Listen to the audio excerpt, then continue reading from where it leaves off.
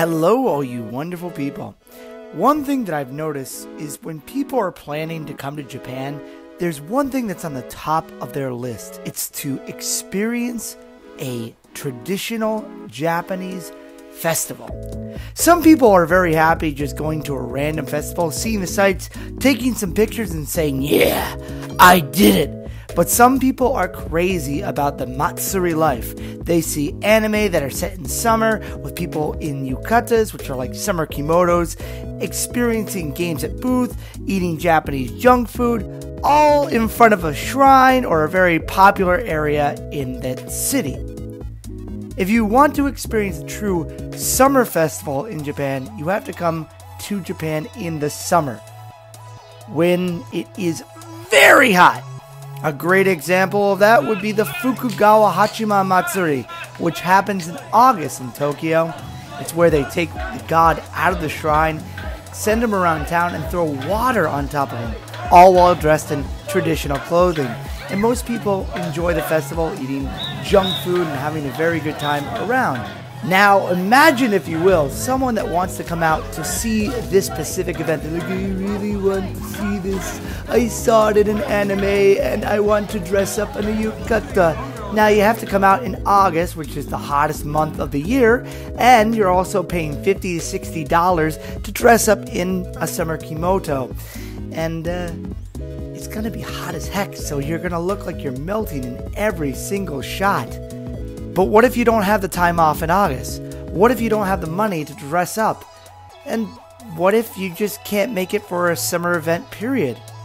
There's actually a solution for this, and it's in a public bath of all places. In the megacity of Tokyo, on the island of Odaiba, you can find the Ōedo-onsen, where you go into a magical world that transcends time and space and sends you back to the Edo period and allows you to wear your own yukatas that you can pick out. Some are really cool, some are so-so, but walking outside of the changing room puts you into the late 1800s in a summer festival at any time of the year.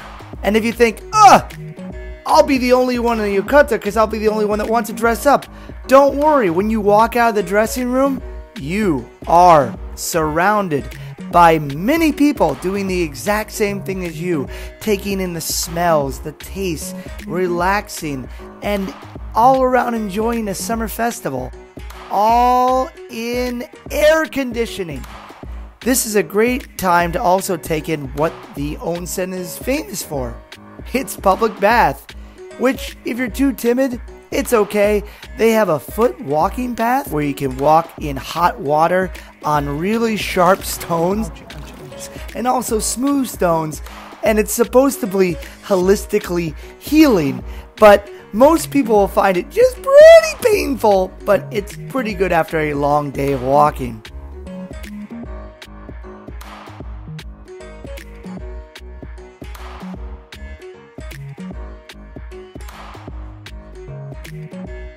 But outside of the public nudity in the bath and the slightly painful foot bath, the one thing that you can really get out of this is the experience of a festival.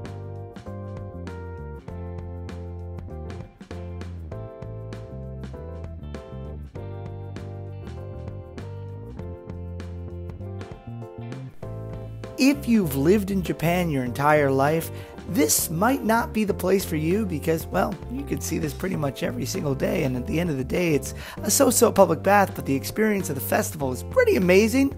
But if you've never been to a Japanese festival, if you're only here for a short time, I would highly recommend this place. Besides the fact that you can take pictures, relax in a hot bath, or just sit around, you'll be extremely relaxed the entire time. It's such a unique experience that I'd say I want to do again sometime in the near future. But the cost of this place is just under $25, which you might find a little cheaper than buying a yukata going out to a real festival in the hot, hot sun. But what do you guys think? Have you ever been to a public bath before? Have you ever experienced a true Japanese matsuri? Or have you experienced a cosplay festival where you've dressed up in traditional Japanese gear? Let me know in the comments. As I always say, you can do it, I can do it, we can all do it. Stay groovy and have a wonderful day. Peace.